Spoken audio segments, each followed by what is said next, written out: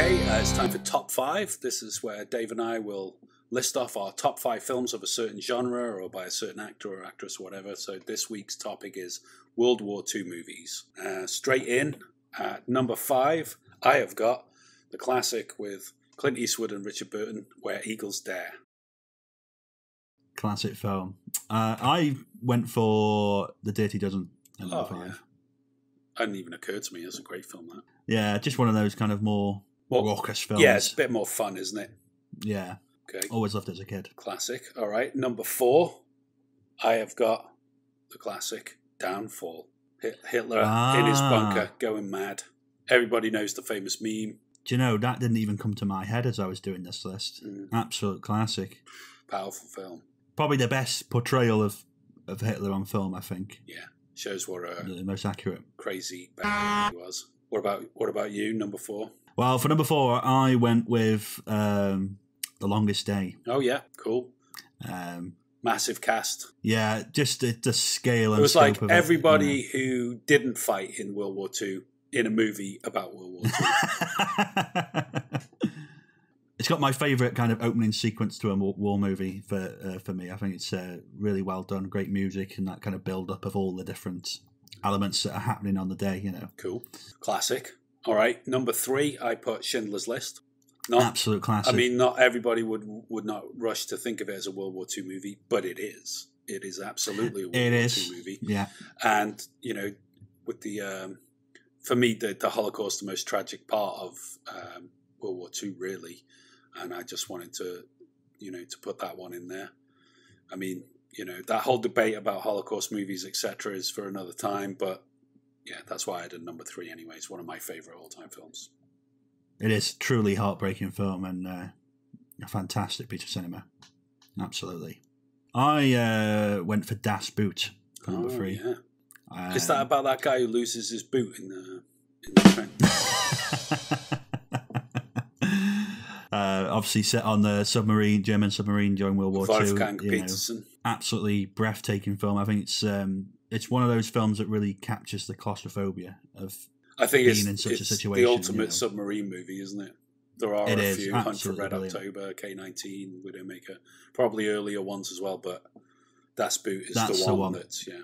Okay, number two, I got A Bridge Too Far, Richard Attenborough classic. Ah, yes. Gets slated a lot.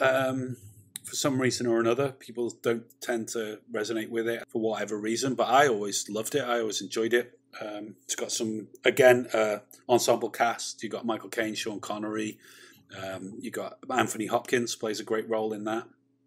Robert Redford, James Caan's in there. I love all the little vignettes and stuff, and you know, for me, and great set pieces. Oh, you know, it's one of them films that's. That bit where Robert Redford with all his Marines, and they've got to get across the river in those crappy little boats, and he's Hail Mary, full of grace.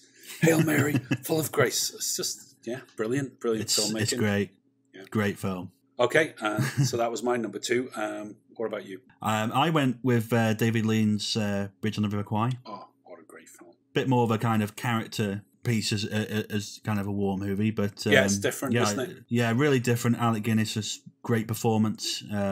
Also covers that forced slavery of the POWs under the Japanese rule over there.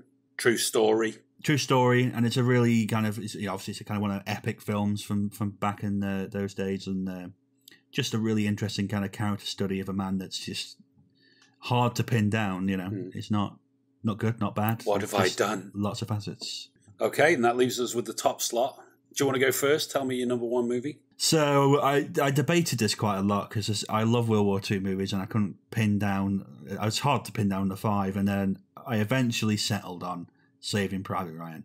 You know, it's one of the films that speaks for itself, isn't it? That opening sequence is warfare on film, really. It draws a lot of criticism again, I think, because of the story in the middle. Some people just didn't get on with that for whatever reason. People that usually, you know, are Spielberg haters, basically. But I thought it was a great film. I thought that was a good way to carry us from the D-Day landings to, you know, the battle at the end.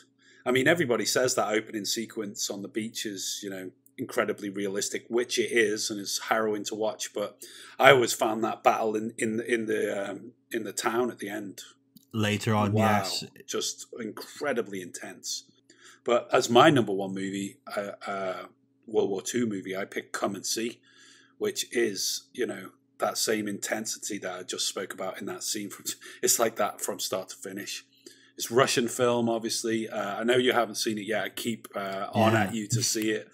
But it's not an easy film to watch, though. You know, it's very harrowing. It's told through the eyes of a very young boy who becomes a partisan fighter with some of the forces over in the Russian quarter, and they go up against the Nazis. And it's just about his harrowing experiences over a short period. And he goes from looking, you know, fresh-faced, smiling 12-year-old boy to looking like an old man by the end of the film. And he's only aged a few months, but... Oof, it's a difficult film to watch, but it's, for me, that was the best. There we go. 10 really great and very different World War II movies there, I think. Yeah. All worth a watch. All worth a watch if you haven't seen them. And if you think there's ones we've missed, do let us know in the comments below. Yeah, please let us know your favourites. That's it.